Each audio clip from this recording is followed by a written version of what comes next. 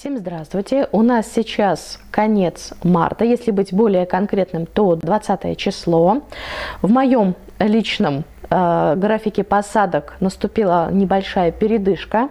Я посадила некоторые цветы и сейчас хочу обратить ваше внимание на комнатные цветы.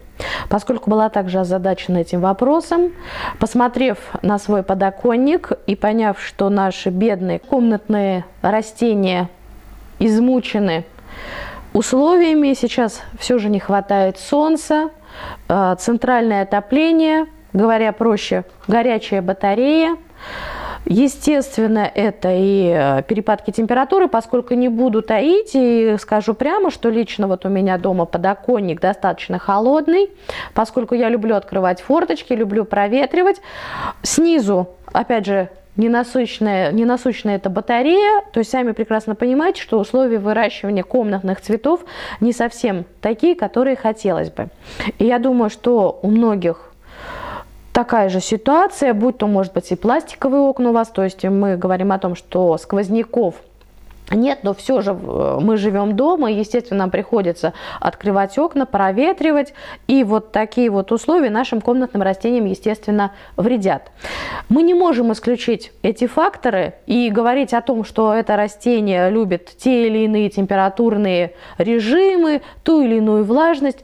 Скажем проще, что мы не всегда можем поддерживать те условия, которые это растение любит. Но мы, по крайней мере, все равно выращиваем их у себя дома и стараемся все же каким-то образом растение поддержать, чтобы оно перезимовало, и уже с наступлением весенне-летнего периода, то есть когда будет больше солнца, когда уже не будет дома отопления, оно у нас хорошо росло, цвело либо развивалось. А сегодня конкретно мне хочется поговорить о таком замечательном, неприхотливом, весьма неприхотливом растении, как фикус. Вот вы можете видеть, что у меня фикус Бенджамина.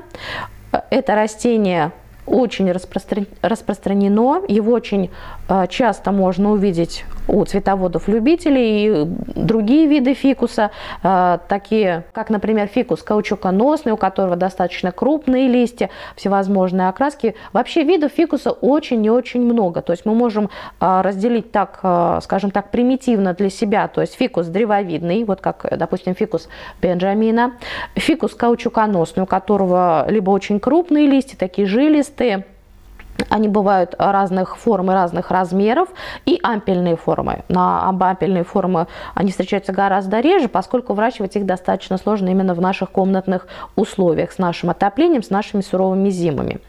Но сегодня давайте поконкретнее поговорим о фикусе Бенджамина. Вот вы можете видеть, что растение уже достаточно взрослое, и ему, если я не ошибаюсь, около 3 лет. Посажен он был от небольшого отводочка, то есть буквально вот сантиметров 10 было отводок, и вот за 3 года он вырос вот в такое растение. Я прекрасно понимаю, что это не предел, он очень часто мною, скажем так, бесщадно подрезался, то есть буквально даже недели-две назад я его также, мне пришлось его немножко, скажем, его пыл немного укоротить, поскольку места недостаточно, выращивается он, опять же повторюсь, у меня на подоконнике. Но заметно, что кора у него такая достаточно уже плотная, коричневая, то есть сразу понятно, что растение уже не свежее, то есть не одногодка. И питание объема горшка этого, естественно, недостаточно, и вот наконец-то я нашла возможность его пересадить. И хочется также вам сказать и напомнить о ваших комнатных растениях, которым также требуется хотя бы минимальный, но уход. Мы должны время от времени на них обращать внимание и, естественно, за ними ухаживать. Итак, то есть, как вы видите, я подобрала горшок уже большего объема. Не стоит забывать о дренажных отверстиях, на дне обязательно мы их делаем. Конечно же, о дренаже, то есть вот посмотрите, пожалуйста, я использую обычный керамзит. Можно использовать керамзит любой фракции, то есть если есть возможность, можно, конечно, и помельче, но у меня достаточно крупный. Можно использовать толченый кирпич, ну и в принципе все, что найдется под рукой. Естественно, свежая питательная земля, Вот если мы говорим о комнатных растениях, я говорю вам о своем личном опыте. Вы можете поспорить, можете с чем-то не согласиться, но я все же говорю о личном опыте, и, может быть, стоит к чему-то прислушаться, либо нет. Кто-то пересаживает комнатные растения только в покупную землю, в покупной грунт, но я чаще всего мешаю все же свою листовую землю, то есть которую мы берем со своего приусадебного участка, да, с покупной землей, поскольку чаще всего покупная земля насыщена большим количеством всевозможных минеральных удобрений, и чаще всего там, естественно, торф. То есть я считаю, что конкретно вот для фикусов есть самый наилучший субстрат, это, конечно, листовая земля, и торф мы можем добавить, и, естественно, всевозможные минеральные добавки. То есть это самое, что ни на есть подходящее, это то, что мы можем всегда найти под рукой. Земля, ну и, в принципе, все, что нам для этого нужно. Ничего особенного добавлять я не собираюсь, но по ходу, как мы будем с вами пересаживать растения, я небольшие ремарочки буду делать. Итак, одев перчатки, приступаем. То есть для начала, естественно, перед тем, как мы с вами задумали что-то пересадить, обязательно обильно поливаем. Как вы можете видеть, у меня здесь стол не тот, за которым мы обедаем, да, поэтому, естественно, либо, если вы работаете дома, мы что-то подстилаем, чтобы было не жалко намусорить, намочить и так далее. То есть не бояться не стоит, очень обильно поливаем растения. Это способствует тому, что мы растения не пересаживаем, а переваливаем, то есть это максимально нам позволит сохранить земляной ком и, естественно, меньше травмировать корневую систему нашего растения. Если вы все-таки решили фикус пересадить уже достаточно старый, если можно так сказать, то есть более зрелый, правильнее скажу, когда у него уже более мощная корневая система, когда, может быть, появились какие-то старые корни, тогда есть смысл фикус все-таки пересадить. То есть мы освобождаем корни, корневую систему от земли, вырезаем, может быть, старые корни. Сейчас я это не планирую, то есть я просто хочу методом перевалки аккуратненько его пересадить из маленького такого горшочка, горшочек большего объема. То есть вот сейчас просто попробую, как это все у меня получается. В принципе, я думаю, что можно еще немного воды добавить, бояться не стоит. Вот таким образом, чтобы вода у нас уже пошла в поддон и, наверное, вылилась. Замечательно все, водичка пошла, то есть ждем, пока немного она впитается. Займусь тем, что немного добавлю земли в горшок с дренажом, поскольку видно, что объем небольшой. Если я сейчас сразу поставлю цветок, он у меня просто утонет, будет слишком глубоко посажен. Поэтому немного добавляю, а может быть даже и много земли. Так, земли подсыпала, сейчас буду примерять. Вот так вот аккуратненько растение извлекаю из старого горшка. По большому счету, если растение действительно такое уже зрелое, его можно немного и заглубить, но перед этим, естественно, нижние ветки обязательно нам нужно удалить. Так, хорошо. Вот, фикус я извлекла, и вот вы видите, что ком земляной нисколько не повредился. Вот таким образом аккуратненько его ставлю. Вот, идеально, то есть примерно так, как я и планировала. Высота подходящая. Сейчас я просто-напросто присыпаю землей. Итак, готово. Земли я подсыпала.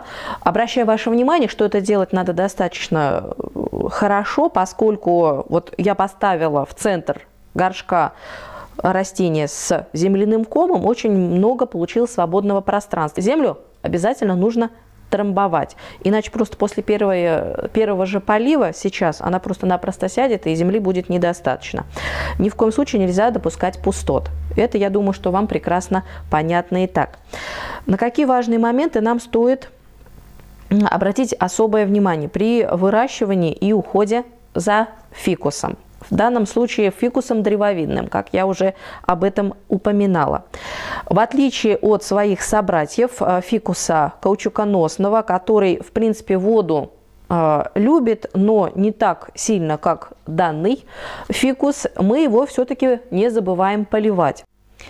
Мы с вами должны помнить, что, как и любое растение, хотя это, конечно, растение не наших широт, зимний период от летнего, естественно, у нас отличается. Зимой растение требует полива более редкого и не такого обильного. Естественно, в летний жаркий период мы поливаем фикус достаточно часто. Не могу сказать точно, то есть кто-то поливает его раз в неделю, кто-то два, это все равно зависит от того, на каком окне он у вас стоит.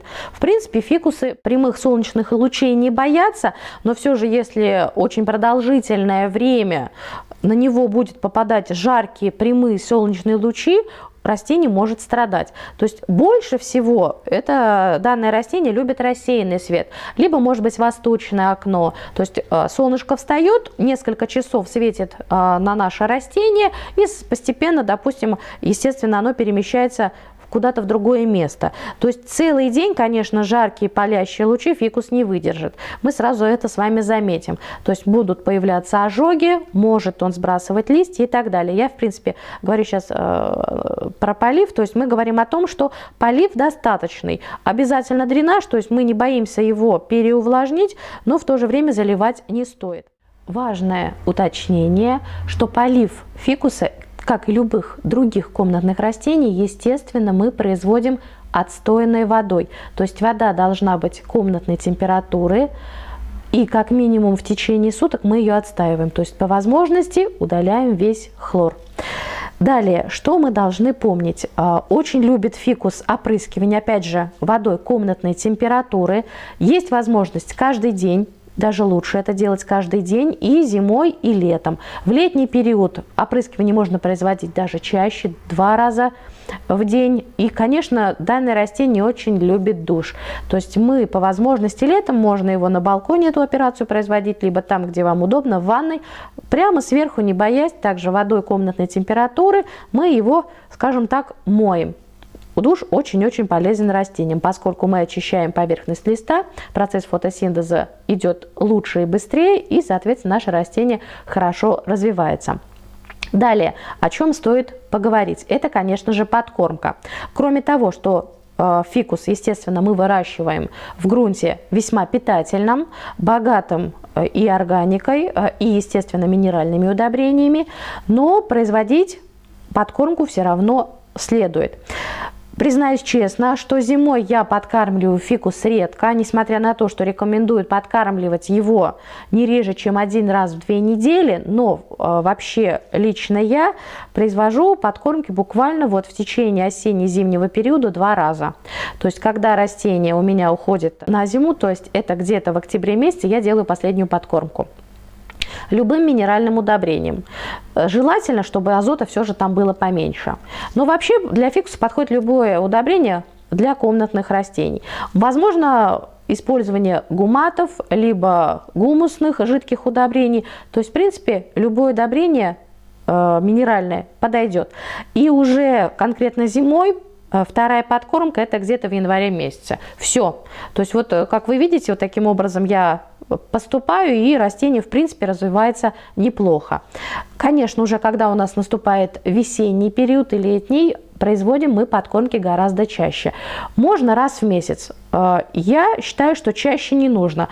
У меня принцип такой: лучше меньше, чем больше, поскольку я своей почве доверяю. К тому же здесь покупная земля, и я считаю, что растение слишком перекармливать не стоит. Оно все равно возьмет необходимое количество минеральных и органических веществ, и ему это будет достаточно. И еще раз о пересадках, то есть до того момента, пока ваш фикус, конкретно данный фикус Бенджамина, вырастет до тех размеров, когда уже просто физически будет невозможно его переваливать, то есть или же пересаживать, мы его беспокоим не чаще, чем раз в 2-3 года. Как я уже говорила в начале видео, что этому растению около 3 лет, то есть вот 1 раз я его перевалила. Следующая перевалка будет где-то через 3 года, не чаще. Стоит также упомянуть о формировании растения. Здесь перед вами растение, которое, в принципе, мною никаким образом не формировалось. То есть я всего лишь навсего выбирала те ветви, которые очень отрастали, то есть были достаточно длинными, и мне просто-напросто было неудобно за растением ухаживать, и на моем узком подоконнике он никак не вписывался. Конечно, стоит на это обратить большее внимание и придать будущему растению более компактную, более аккуратную форму. Этим я обязательно займусь, но не раньше, чем через 2 недели после пересадки. Стоит также отметить и то, что вот мы посадили наш фикус в более свежий питательный грунт, и вот уже первую подкормку я сделаю лишь через 3 недели. То есть чаще не стоит, опять же говоря о том, что не стоит перекармливать растения. Про вредителей много говорить не буду, поскольку все же с ними не сталкивалась, слава богу, но очень часто бывает так, что как раз на фикусы нападает паутинный клещ. И вот как раз скажу лишь то, что как раз вот ежедневное опрыскивание, как в летний, так и в зимний период, помогает нам этой напасти избежать, поскольку клещ не любит влагу, не любит воду, и как раз вот опрыскивание растения, как фикуса, так и любого другого, нам в этом поможет. Есть еще один такой неприятный момент, на который очень часто жалуются цветоводы и сталкиваются с этим. Опять же, в связи с тем, что климат у нас дома бывает не совсем подходящий, это образование корочки белой на поверхности почвы, либо даже плесень может образовываться. И чтобы этого избежать, мы можем воспользоваться субстратами, которые продаются в любом цветочном магазине, их сейчас достаточно много, будь то это вермикулит, перлит, торфяной или кокосовый субстрат. То есть, в принципе, это есть не что иное, как мульча. Мы с вами, и я об этом также рассказывала, используем очень часто мульчу и, в принципе, всегда используем мульчу при выращивании цветов на наших приусадебных участках, клумбах, грядках и так далее. Так вот, комнатным растениям также требуется мульча, только, может быть, немного иная, нежели мы используем и на своем участке, либо на своем цветнике. Так вот, в качестве такой мульчи своеобразной я предлагаю использовать агровермикулит. Очень нравится мне этот субстрат, поскольку он рыхлый, природный, то есть, несмотря на такой интересный внешний вид, это естественный, скажем так, экологически чистый продукт, который ни в коем случае не вредит нашим растениям, а позволяет быть грунту более воздуха и водопроницаемым и не дает, что самое важное, образовываться на поверхности почвы всевозможным корочкам, плесени и так далее, поскольку он прекрасно пропускает воздух и прекрасно впитывает излишки влаги. То есть у нас будет все замечательно, поскольку внизу у нас дренаж и своего рода сверху у нас мульча и дренаж в какой-то степени тоже. И вот сейчас я очень обильно, не стесняясь, вермикулитом всю поверхность нашего грунта засыплю.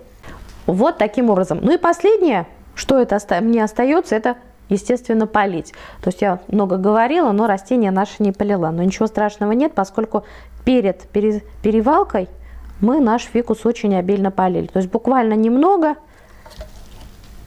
я поливаю наше комнатное растение. Итак, для того, чтобы подытожить все вышесказанное, много говорить не буду, но скажу, что фикус мы выращиваем из-за того, что растение весьма неприхотливое.